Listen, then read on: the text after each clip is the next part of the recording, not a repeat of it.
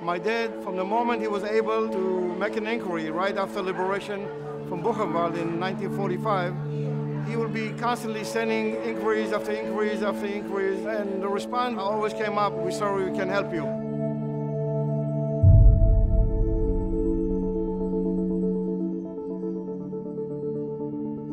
The World Memory Project, it's all about making these records available to the public before the people have passed away.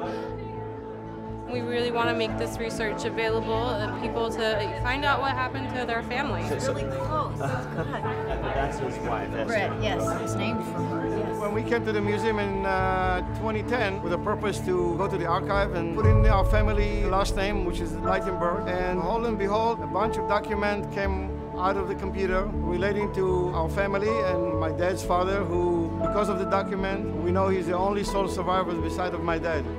Through the museum archive, we are able to get the first glimpse of an amazing journey that my father's dad did through the war, being liberated, living in a DP camp.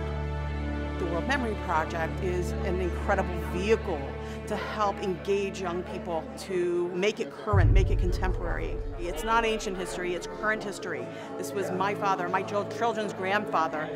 The museum plays a powerful role with the research in linking the survivors, the human story with the paper trail. Continue to preserve the survivors' testimonies through a personal project that the students, the young generation doing, to show them what a human spirit can come over.